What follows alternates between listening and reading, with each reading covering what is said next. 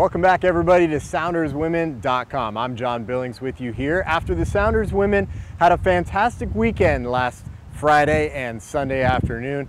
2 wins on the trot, 6 points as they won 7-0 over the Colorado Storm, and then followed it up with a 2-1 come-from-behind victory over Santa Clarita Blue Heat right here at Starfire. With the 2 victories, the Sounders move up to 3rd place in the Western Conference, and if you look at points per game, they'd actually be 2nd behind the LA Blues. So we talked to some of the players before training today and asked them a little bit about how they felt about the weekend before and looking forward to the weekend up here on Friday against the Colorado Rush. Earlier, caught up with Kennya Cordner. She's been scoring goals on the trot, including naming to the W League Team of the Week. Also talked to veteran Lyndsey Patterson and asked them, how are things going with the Sounders women? We had a good game on Friday, and then we had a tough game on Sunday. To be honest, it was fun. Like, we like those kinds of games. We like, you know, having to roll our sleeves up and work really hard. And I think we're really happy with those 6 points. And we're hoping that with that confidence and with us coming together and actually being together fully now, we're hoping we can keep running with that and just continue to get better. Knowing that I come off the bench in the last 3 games and scoring all 3 games, I mean, that's a great feeling. I mean, season start, I scored 5 goals in 3 games. Well, how much better it can get than that? With last weekend's wins, the Sounders move into 3rd place. 4th place in the Western Conference, though, is the Colorado Rush coming to town Friday.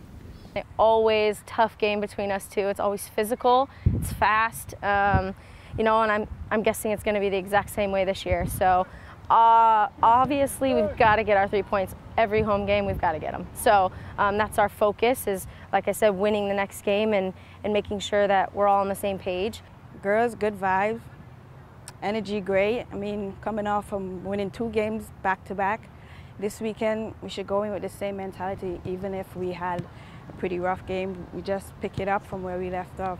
Well, as the team adds 2 more victories and looks forward to Friday's game, why should you come out and support the Sounders women? We asked Lyndsey Patterson.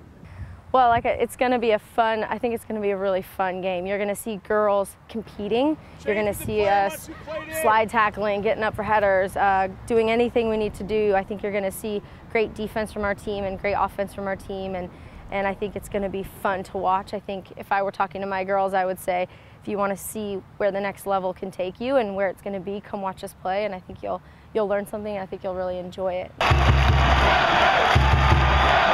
Well, certainly Lyndsey is right. She should know. She's played against the Rush a number of years now. It's always a battle when the Sounders and the Rush take on each other. They're 2 of the top teams in the league year in and year out, and there's no question this Rush team will be a lot to handle.